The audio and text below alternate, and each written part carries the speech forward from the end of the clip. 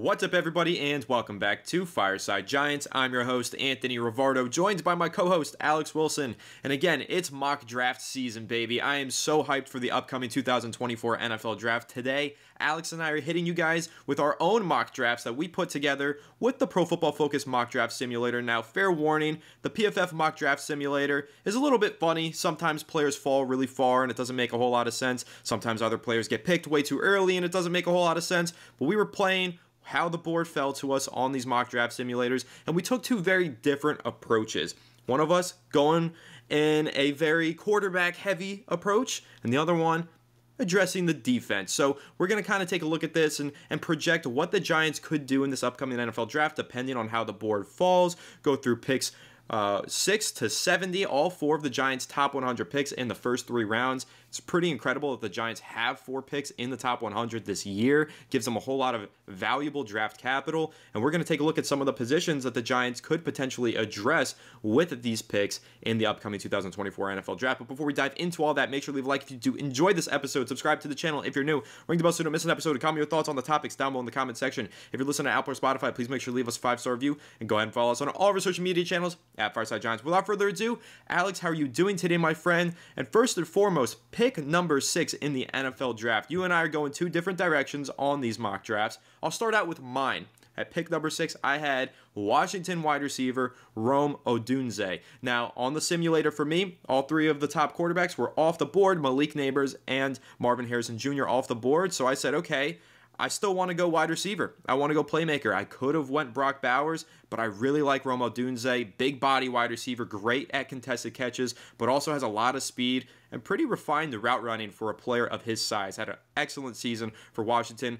I go Rome Odunze at number 6. What is your reaction to that? And then, what did you have for the Giants at number 6? Well, you know, I guess Rome Odunze is probably as good as any receiver in this draft class. He could end up becoming the best. Obviously, hard to compete with Neighbors, hard to compete with Marvin Harrison Jr., but Odunze is just as talented. He might be the best route runner in this draft class. As you said, really good contesting catcher. Look, the Giants haven't had a true WR1 in such a long time. We haven't really had that impact player, the guy you can throw it to on third down and know he's coming down with the rock. Wan'Dale Robinson is kind of transforming into our most reliable pass catcher at this time. On third downs, we've just been feeding him the ball. So I feel like we could use another star receiver. And I know that if in the 6th overall pick, if we don't end up with a quarterback, and I go with a different position than you, but Rome Odunze it could be as good as anybody, and I do think that ultimately I'd love that pick. You know, you can't have enough playmakers, you can't have enough blue chip talents. I have my preferences, of course, but I think Odunze, you know, that would be a home run pick for the Giants, along with if they go Neighbors or Brock Bowers, even obviously he's a stud. We love him too. But the wide receiver position, man, it's hard to find those top tier guys, and Odunze is going to make an impact on day one. And if the Giants want to give Daniel Jones that extra chance, give him the chance to fight his way back in 2024, he's going to need that top receiver. The Giants are going to have to give him the weapons necessary to bounce back and show what he can do. So I do believe that, yes, it makes a ton of sense for the Giants if they do stick and pick at 6. Yeah, definitely. I think playmaker, if you can get a blue chip playmaker early in the draft, especially in this draft class where there are so many talented playmakers, this is the year to take advantage, right? Capitalize on that opportunity. You don't think you're going to be picking in the top 6 next year, at least you hope not if you're the New York Giants. So you're not going to have too many opportunities going forward to get a top playmaker like this. And so, of course, regular viewers, regular listeners know I want the New York Giants to go quarterback, but on this simulator, there was no good quarterback available on the board. So Rome Odunze, a player that I really like, that I think could be the WR1 that the Giants have been searching for ever since Odell Beckham Jr. left. They haven't had a 1,000-yard receiver since 2018 when OBJ was on the team. He gets traded to Cleveland, and ever since, we've been talking about guys like Golden Tate, Kenny Galladay, and Darius Slayton as our WR1s, and no disrespect to 2 of those 3 guys. Kenny Galladay we disrespect because he was just terrible for us, but Golden Tate and Darius Slayton were good receivers for us. Slayton still is, but not WR1 caliber. Rome Odunze has that potential to step in and be WR1 caliber as a rookie, maybe even put up 1,000 receiving yards as a rookie, and that would transform this offense in a way that hasn't happened really since maybe Saquon Barkley showed up in 2018. So Rome Odunze, instant upgrade, although it does leave a big question mark still at the quarterback position. Maybe the Giants sign somebody at free agency. Maybe they just feel confident in Daniel Jones and they give him Rome Odunze. It's totally possible. It's just a projection. But I know, Alex, you had something different on your mock draft simulator. Quarterbacks didn't go off the board 1, 2, 3, and one fell right into your lap. One that I know you've been dying to talk about on this channel for a long time. Let's go ahead and hear who you had at the number 6 overall pick. If a long time is 24 hours, then absolutely it's been ages for me. Yes, 6 overall, I'm going with Daniel Jeremiah trade. I'm going Jaden Daniels. For some reason, PFF has him dropping based on their parameters. And look, realistically, guys, I think we're probably looking at a trade-up scenario, but hard to project the trades, depending on what the Patriots end up doing. If they do want to move back, you're probably going to have to trade up and give them a first-round pick. And look, guys, I am 100% giving the Patriots a 2025 first-round pick if it takes that to move up to get Jaden Daniels, because we're going to open up substantial salary space by releasing Daniel Jones after 2024. You can basically offset that first round pick with $30 million in additional cap space. So that's my logic behind that. And guys, that first rushing touchdown from Jaden Daniels in week 1 is going to hit like Heisenberg blue crystal, my friends. It's going to be gorgeous. It's going to be so nice. Man, look, you don't find players with that type of dual threat all that often. The best deep ball, one of the best deep balls I've ever seen.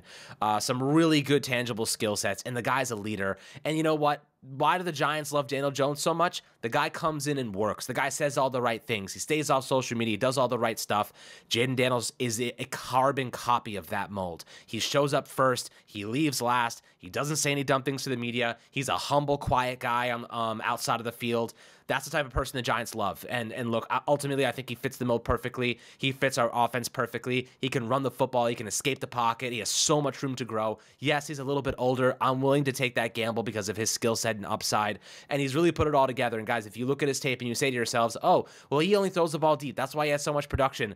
I'll remind you, at Arizona State, he was once called a check down merchant. So, you see him check down merchant at Arizona State. He goes to LSU and they tell him, keep your eyes up, throw the ball downfield, buddy. You know what he does? Throws the ball downfield, has the best deep passing grade in football, in college football this past season. Look, he had a great supporting cast. He had some really good receivers, a really good offensive line, and we're just hoping the Giants can at least give him a semblance of that. The arm talent is there, the speed is there, the elusiveness, the leadership, the work ethic. I think that everything you want in a quarterback is comprised of Jaden Daniels' skill set, and ultimately the Giants need to reset that quarterback window. We need the salary space. We need a guy with elite upside right now in a strong quarterback class. You take this guy, even if it means trading up and giving up a first-round pick. I am down to do it. You have to take this guy at 6 if he somehow falls by the graces of the gods. That's what it would take, a miracle for him to drop the 6 to us. If it did happen, though, I'd be running to the podium. Yeah, and I'll say I don't think it's so far out of the realm of possibility that a quarterback is on the board for the Giants at 6, whether that be Jaden Daniels or Drake May. We still have the Combine coming up here. Everything always gets kind of haywire at the Combine. Sometimes you have teams not like their interviews with a certain quarterback or think maybe he could have tested better in this area, and then all of a sudden he falls like 3 spots. It happens, we're here in February and everybody's like, no way the quarterbacks don't go 1, 2, 3. But we've been here before saying no way quarterbacks don't go 1, 2, 3, and they haven't gone 1, 2, 3, right? So I'm not ruling out the possibility of either Drake May or Jaden Daniels falling to the Giants at number 6. Maybe it's not the most realistic scenario, but again, the real exercise here with these mock drafts is to pinpoint positions of need and where the Giants should draft them. And I can't disagree with you that in the first round, the New York Giants, whether it be taking Jaden Daniels if he falls in their lap at 6 or trading up to go get him, they should be targeting a quarterback in the first round. And I love Jaden Daniels. I think that his playing style is very similar to Tyrod Taylor's, but better, more dynamic. And Tyrod Taylor, his playing style really looked solid in this Brian Daboll offense this past season. Similar concerns for both of those players, though. Tyrod Taylor gets hurt quite a bit, takes a lot of unnecessary hits. Jaden Daniels, skinny, also takes a lot of unnecessary hits, needs to be coached in that regard to make sure that he holds up at the NFL level. But if he does, you mentioned it, one of the best deep passers in college football this past season, arguably the best. He's got elite athleticism. He has all the tools and traits that Brian Daboll will salivate over when we get to draft season. And I salivate for it too. Give me Jaden Daniels. Major pause. But I think that he would be a great pick with the number 6 overall pick. Let's move on to the second round, though. Alex, this is actually the one round where we target the same position here with the number 39 overall pick. Both going edge rusher, two different edge rushers though. I'm going Chop Robinson out of Penn State. Now I know that there are some who feel like he could be a back end of the first round player. However, it's really going to depend on how he performs at the combine, I think, and there's a great chance that he's there for the Giants at number 39 overall. Now, Chop Robinson, what I like about him, his pure speed off the edge. This isn't a run defending pass rusher. This is a straight pass rusher. Like, this is your edge rusher that you want opposite of Kayvon to just get after the quarterback, apply pressure to the quarterback, move that quarterback into Kayvon Thibodeau's rushing lane, and hopefully help Kayvon Thibodeau get more sacks and vice versa. They need more depth on this edge. Yes, they have Thibodeau. Yes, they have Ojulari. And maybe they address it in free agency and they don't need to go out there and get an edge rusher in round 2. That's totally possible. Wrote an article this morning about how ESPN had Bryce Huff best fit for the New York Giants this offseason. Maybe they go into free agency and they take a pass rusher. But if they don't, and maybe even if they do, there are good pass rushers in the second round of this year's draft. Again, Chop Robinson out of Penn State, just a player with freakish athleticism, a whole lot of speed off the edge. Maybe wasn't super productive in college. I think he had like 4 sacks this past season, maybe 7 the year prior. So not a ton of production at the collegiate level. But that's not really what you look for in pass rushers when you're scouting them, or at least NFL teams don't. They look for tools and traits, and I think that Chop Robinson, his quick first step, his ability to bend around the edge and get after the quarterback and apply a lot of pressure, those are the tools and the traits that an NFL team is going to really fall in love with. So Chop Robinson at number 32, I think he'd be an exciting pick. This is more of that speed rusher, get after the quarterback pick. But Alex, I know with your edge rusher, you kind of went for a different flavor of edge rusher, kind of a different style and approach to the game with your edge rusher at 39.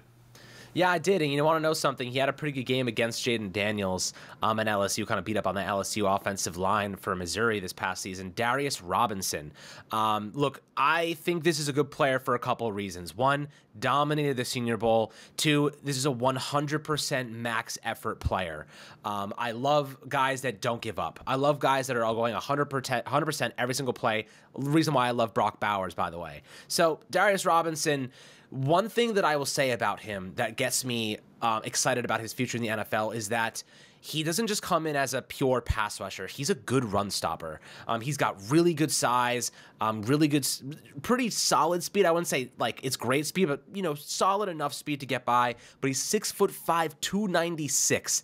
The dude is a massive human being as an edge rusher, right? We're kind of probably going to play more of an outside linebacker system, but a guy of this size, this stature, you put him next to Dexter Lawrence, and he dominates off of stunts. This is a really good player to have as a developmental upside type of person. He can make an impact immediately as a run stopper. Really solid tools when it comes to pass rushing, but plenty of room to develop. And I think that's something that I really like about him, is that there's room to grow. And had a couple of really good standout performances. Finished it with 42 tackles and 9 sacks this past season, 27 hurries. Some really good performances. Against LSU, had 4 pressures and a sack. A good player altogether. And I think there's a lot of upside to grow, a lot of upside for improvement. And like you said, sometimes you're drafting for traits. Sometimes you're drafting for the ability to become a great player. Some people had some concerns about Darius Robinson going into the Senior Bowl, and now you're going to go into the Combine. I think he's going to impress some people, and he did a lot for that Missouri team. He played all across that defensive front. He has experience in different alignments, doing different things. And to me, that's just added value to your draft stock. If you're able to play multiple spots, move around, do whatever they need you to do, that's something that I like. And like I said before, having that initial trait of like good run stopper, it doesn't hurt because it helps make opposing offenses one-dimensional, and that obviously takes out a good portion of the playbook. We've had a lot of issues with some of these young guys struggling against the run early. Kayvon Thibodeau's had inconsistencies against the run. Azeez Ojulari has been so-so against the run. Having a guy with good pass rush upside and good against the run immediately, that stands out to me as someone I'd like for the Giants to add to this defensive unit.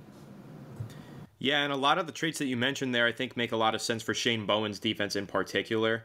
You kind of mentioned that maybe this edge rusher, whoever they bring in this offseason, will play more of that outside linebacker role. Yes and no. I think that in the Shane Bowen multiple hybrid front defense, you're going to see these edge rushers play as outside linebackers and as defensive ends. So when you're looking at a guy like Darius Robinson, you mentioned his size, 6'5", 296.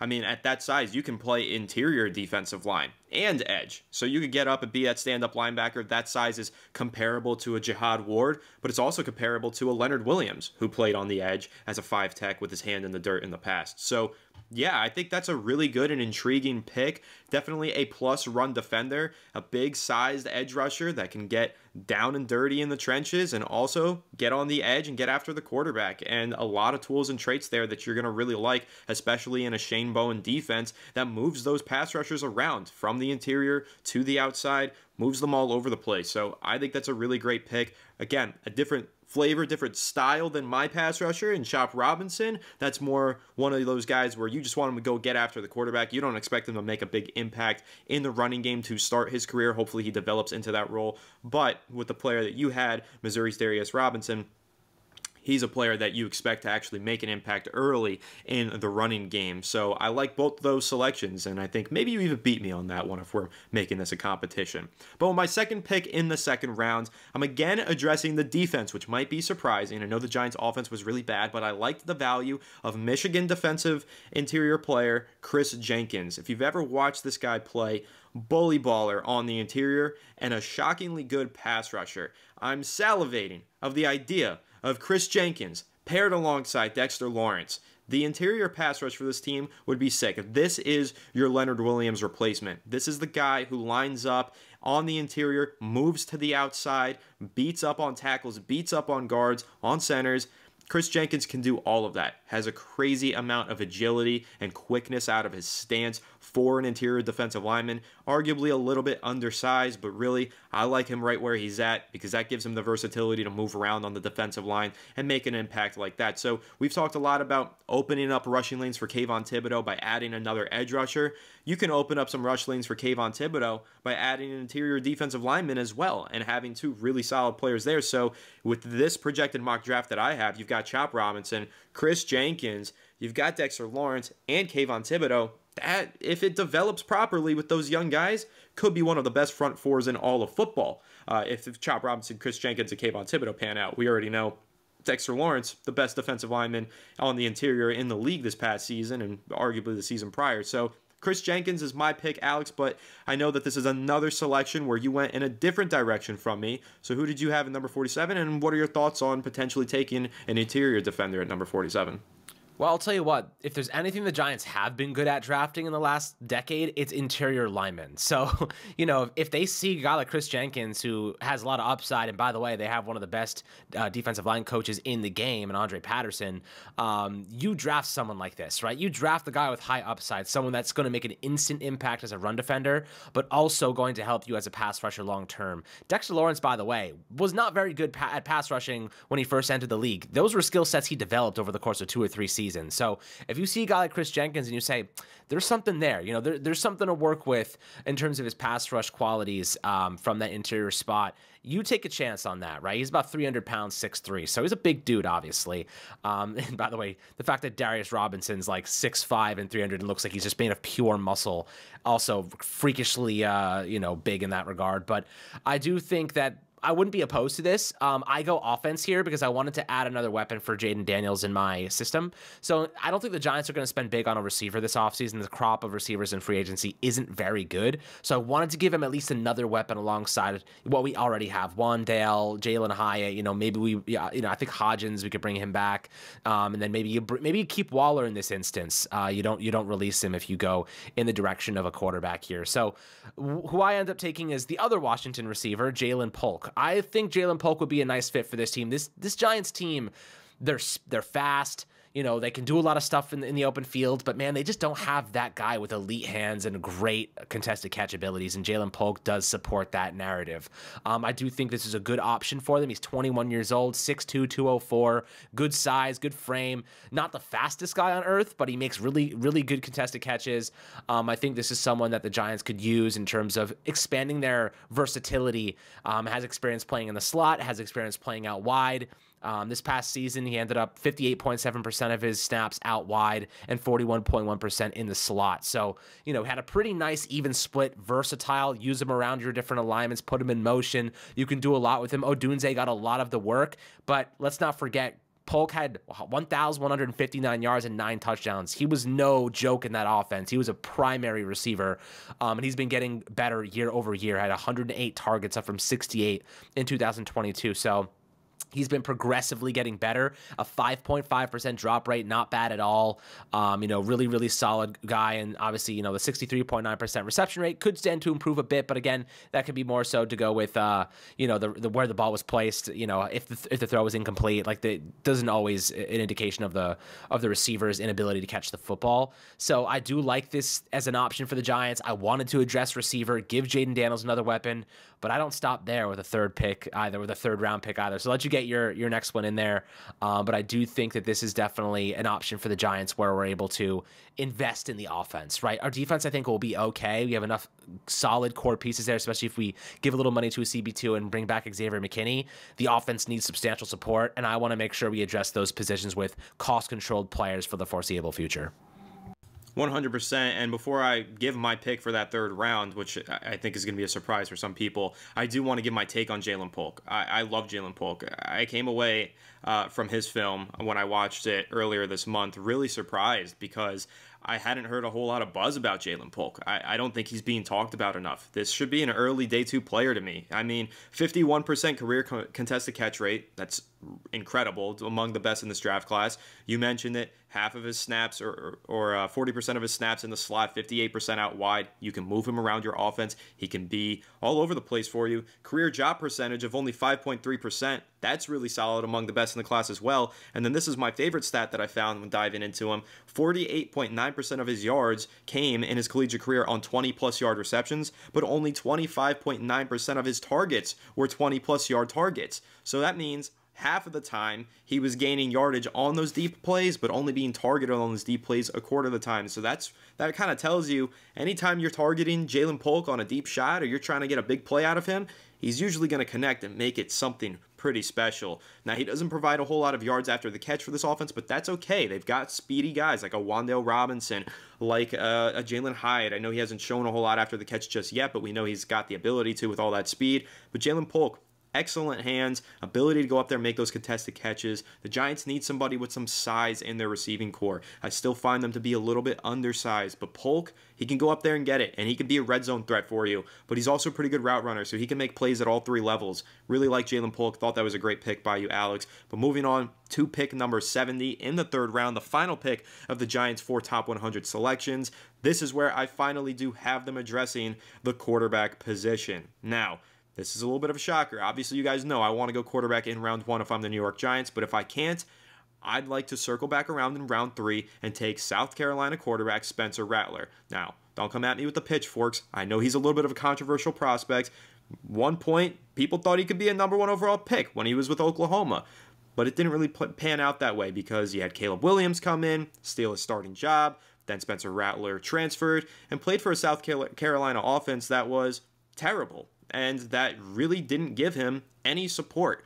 But even still, when you watch Spencer Rattler play for South Carolina, you see a lot of determination, a lot of grit. You see somebody battling through severe adversity and turning in some solid performances. The stats aren't going to blow you away. I know that. He didn't put up a bunch of touchdowns, and he threw quite a few interceptions. However, look deeper into those stats. He was pressured 40% of his dropbacks. That's an insane number, especially at the collegiate level. So if you want to talk about a quarterback stepping into this New York Giants situation, because we've heard that quite a few times, right, Alex, where all these quarterbacks, Jaden Daniels didn't face a whole lot of pressure in college. How is he going to fare behind this terrible Giants offensive line?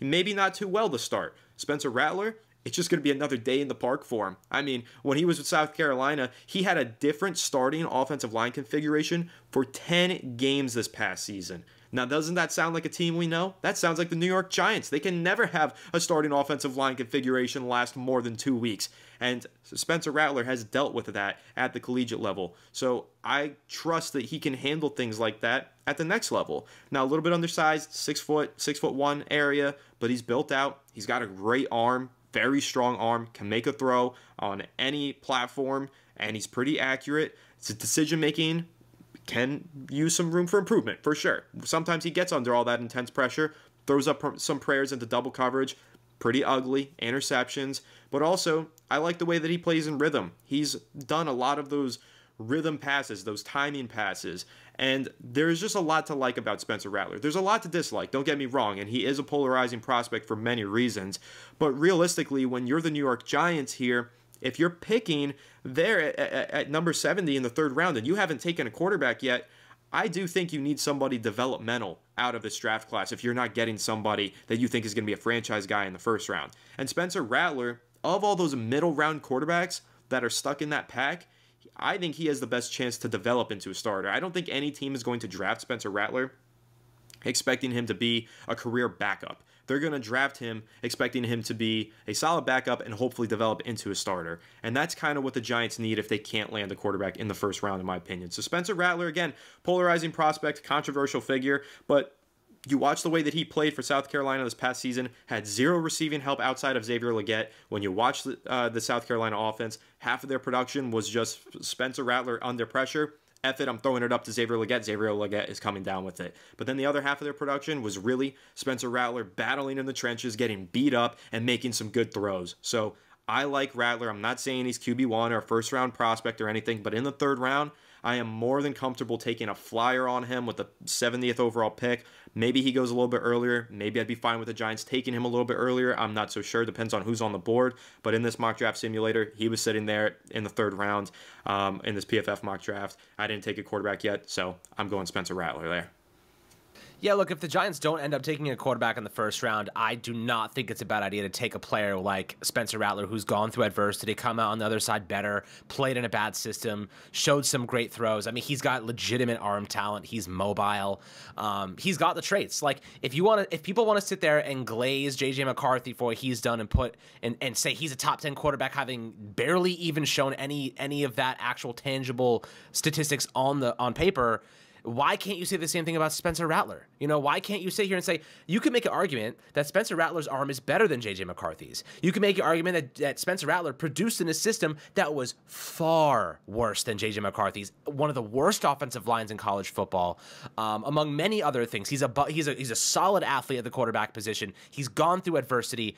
I don't think J.J. McCarthy's ever experienced losing before. Come to the New York Giants and find out when your offensive line's falling apart and we're losing 5 straight games. How are you going to deal with that adversity? He comes from a system and a high school system way back when where he was winning all the time. That does not mean he's going to win at the NFL level. I feel like that's a facade. People are like, oh, he knows how to win football games. I'm like, yo, like the Giants, most of these guys coming from college football that are high-level players are winners throughout their college careers. That does not mean they're going to be winners at the NFL level by any means. So if we're going to sit here and talk about J.J. McCarthy's talents, his intangible and tangible traits, why can't we say the same thing about Spencer Rattler? Like, why are we just going to ignore his tangibles? So I feel like that's a fair argument personally. And if the Giants don't get a Jaden Daniels in the first round or a Drake May, whoever you guys want, I feel as though taking one in the third round is a more than a fair gamble. You should always be willing to take a guy with legitimate traits and upside and, you know, let him sit behind Daniel Jones for a year. You bring in another veteran, and I'd be fine with the Giants if they were to go in this direction. Obviously, I prefer the Jaden Daniels direction or the Drake May direction, but if you end up, you know, keeping DJ, bringing in a legitimate veteran like a Gardner Minshew, or there's a ton of other options, and then drafting Spencer Rattler to be your QB3 and just learn for a year, learn for 2 years, and then take over after that, or at least give him a chance when the opportunity arises, why not? You know, let's see how he grows. Let's see how he develops. Maybe, for what it's worth, the Giants end up getting a veteran quarterback in the future, or they draft someone next year, and they have that guy compete outright with Spencer Rattler. You know what I mean? And then you kind of you go from there. So, you know, not a bad pick. I support that. In your mock draft scenario, I support that completely. In mine, I'm going with a little bit of a different route. I want to give Jaden Daniel even more weaponry aside from Jalen Polk. I go with Tennessee running back Jalen Wright. Now, probably going to be a little bit of an interesting reaction from some. I know, Anthony, you're not the biggest fan of a running back right now, but why do I like Jalen Wright? Well, let me list off the traits for you. He's 20 years old. He's the first 1,000-yard rusher for Tennessee since 2015. He models his game after Alvin Kamara. He's super freaking explosive. He has 4.3 40-yard dash speed, 99th percentile, home run hitting capabilities, yards after contact, first in the class, 7.4 yards per carry in 2023. And if you like Daniel Jeremiah, he calls him a starting ability running back. So, you know, I love speed, man. You know, if you're a linebacker and you're trying to cut an angle and he gets through that first level, he's gone. You're not going to catch him. Like, that's the great thing about a guy like Jalen Wright. If you get that angle on him wrong, you are lost. You're not going to get him. So I do love that capacity to be able to explode. Like, you guys love Saquon Barkley's game playing, like a game breaking ability. Jalen Polk has that, if not even faster than Saquon by a pretty considerable margin. And also, he's not a guy that's going to slow down. He falls forward. He absorbs contact. He goes right into contact full speed. He's not afraid to take a hit, and he's young. Not too many miles on him. I do think this is a player that could have a very bright future in the NFL. And if the Giants are going to let Saquon Barkley go, they're going to need to give a rookie quarterback, in this instance specifically, a chance to develop alongside a good running back. I think giving him more talent is objectively a good thing. Think about this. You have a Jalen Polk on a rookie contract, Wandale on rookie contract, Jalen Hyatt rookie contract. You have Jalen Wright on a rookie contract, Jaden Daniels on a rookie contract. And if you're interested in what receivers are available next year in free agency, assuming that some of them actually hit the market, go check out the names that are going to be there. The Giants will have substantial money to go and sign a top flight receiver to pair with their young crop of cost-controlled talent on the offensive side.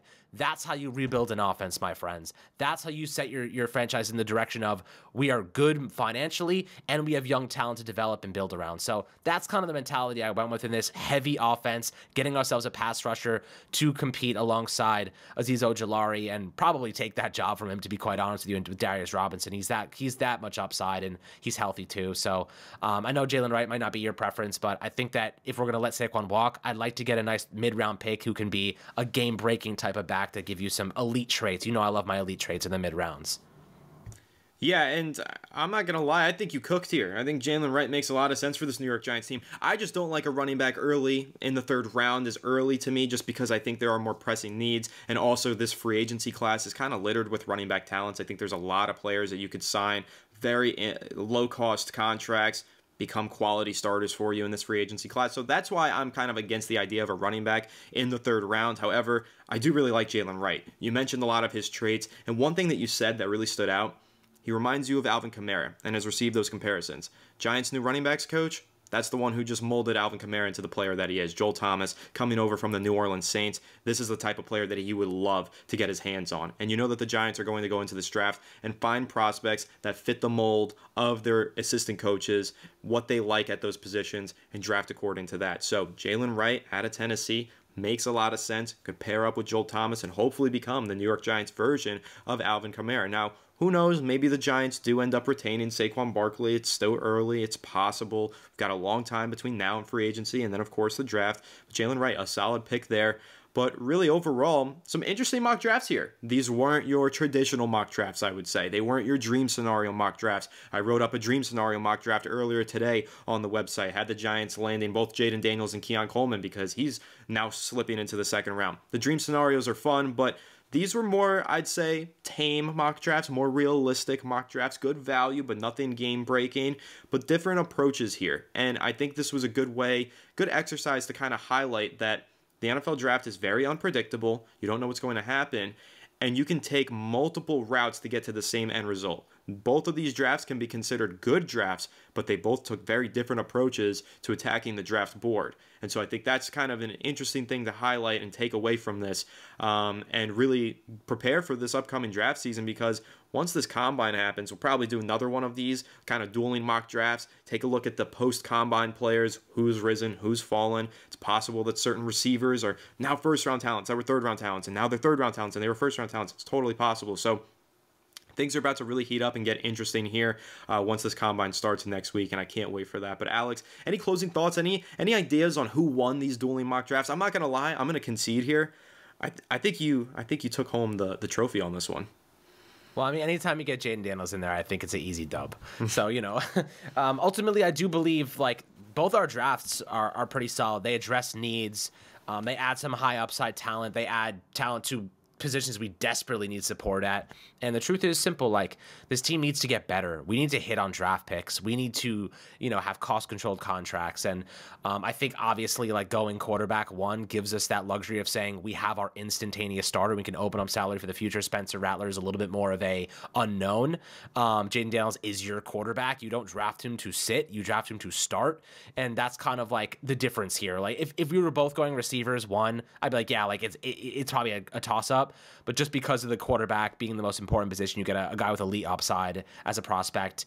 It's hard to argue. Like, of course, anything could happen. The draft is a crapshoot, but I do love your picks. I do really like Christian Haynes is a guy I would love the Giants to get. An offensive guard from the Huskies, like, really solid player. Like, I really think the Giants could benefit from some interior offensive line support. And I think Carmen Priscillo is a good developmental teacher. So I think that there's going to be a draft pick here. Just don't know when. It could be someone he's familiar with from the Senior Bowl. It could be someone he saw some traits and he wants to grow. The Giants have guys on their team they need to develop now. Like, they don't really need to draft an interior lineman because you got Evan Neal probably kicking in, Josh Azudu, Marcus McKethin, any free agents they want to bring. Like, they have guys now they can develop. It's not like they have to draft anybody. So that's kind of what it comes down to, like, developing guys you've already taken, and then finding some guys who can make an instant impact as rookies and long term at positions of need. Definitely, and it's so hard to project who the Giants will draft, what positions they're going to address right now, because, again, free agency hasn't even started yet. Like you just mentioned, Christian Haynes could be a really interesting selection for the Giants in the second or third round. UConn offensive guard who stood out at the Senior Bowl. But what if the New York Giants go into free agency, sign Onwenu from the Patriots and another guard?